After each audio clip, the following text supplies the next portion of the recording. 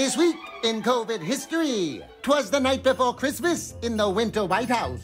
Not a creature was stirring, except for this grouch. They treated us worse than anybody's been treated from a legal standpoint in the history of the United States.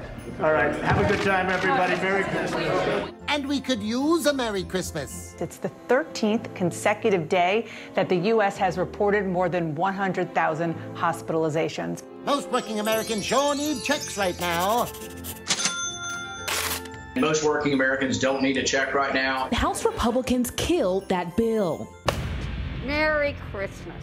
Everyone is feeling the holiday spirit, even Ebenezer Scrooge. So today I want to congratulate President-elect Joe Biden.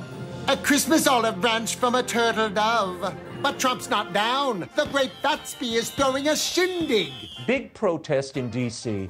on January 6th. Be there. Will be wild. What exactly is going to go down on January 6th? If they will not certify, Donald Trump remains president of the United States. January 6th, Washington, D.C. This is our last shot, January the 6th. Well, I plan to be one of the protesters. That January 6th day could be a day of fireworks. I believe that it is my responsibility to object on January 6th. January 6th is a big, if you get a stimulus check, you may want to go out and spend it on guns and ammo, because it could come down to that.